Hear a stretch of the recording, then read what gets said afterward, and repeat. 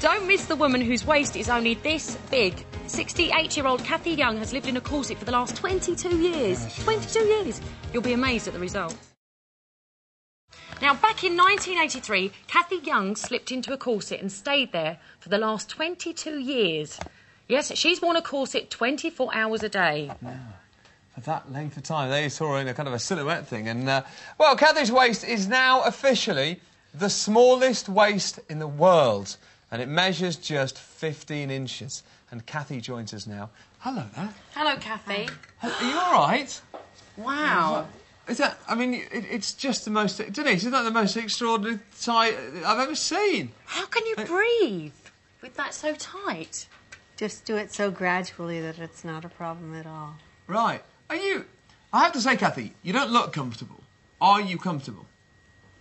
I am comfortable. And so I'm more or less comfortable depending on the height of a chair that I sit in, but I'm quite comfortable. So what you're saying is because of the way that you've effectively the lower you sit down, the more difficult it is. So that means there are quite a few day-to-day things that you can no longer do because of the size of your waist. You can't sit on a low chair, is what you're saying there, for example.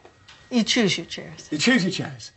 OK. But there's really nothing I can't do. I sport fish and wearing a corset. Why did you decide to do this? What was the reason behind it? Because we're interested in Victorian costuming, and in order to have some of the Victorian dresses and costumes look appropriate, they have to have the right underpinnings.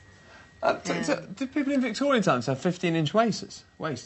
No, but you don't even really need to reduce your waist very much to have the shape change and have the silhouette look very Victorian and very comfortable. What do you eat?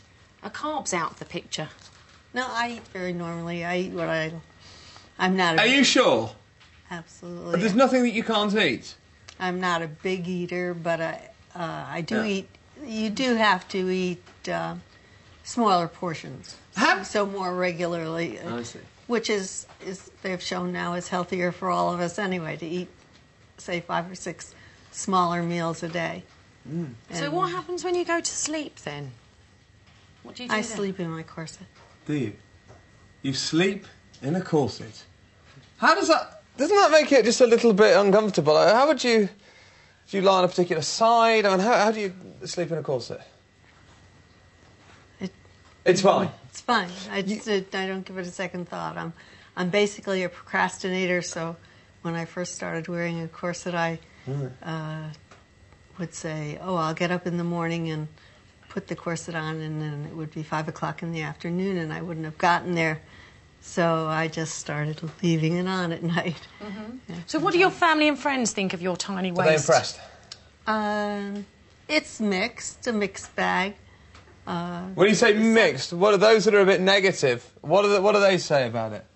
I don't think there's anybody that's sort of middle of the road. People either really like it or they... Could you stand really up? don't. Could you mind standing up? Let's have a look. Here we go. Oh, wow, my it word. sort of looks even smaller now. She's standing up. Absolutely tiny. Oh, my waist is more than twice yours. That's lovely to know. And can I ask you this? Have any of your organs moved as a result of the way that you've conditioned your waist there?